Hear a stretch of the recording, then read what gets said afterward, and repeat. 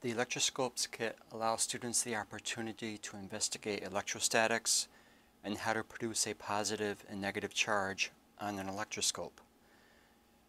The kit includes 2 flask form electroscopes, 2 aluminum plates, a total of 6 foils, an acrylic rod in silk, a hard rubber rod in wool, an activity guide with over 5 different activities, and a metal pail to investigate the Faraday pail experiment.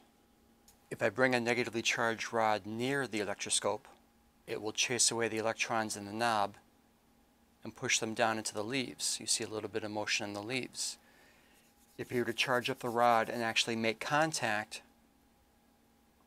you're going to transfer the charge and the leaves will stay slightly repulsed until you ground it and the leaves will move back together.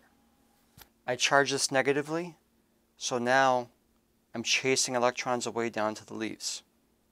Chasing electrons away down to the leaves. The electrons have nowhere to go, but if I were to touch this, bring a negative charge near, remove my hand and then remove the rod, ask the students what charge is now on those leaves. If I bring a negative rod near it and they get closer together, that means that this is overall positively charged.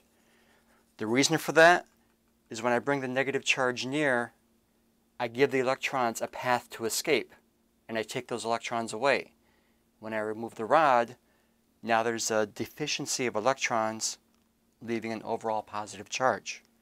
If you're looking for a way to charge up your kids in the classroom, the electroscope kit is a great hands-on way for kids to learn about charges, static electricity, induction, and conduction. Now remember, the best time of year to do this is in the wintertime. In the summer, the humidity has a tendency to leak away charges because of the high moisture content in the air.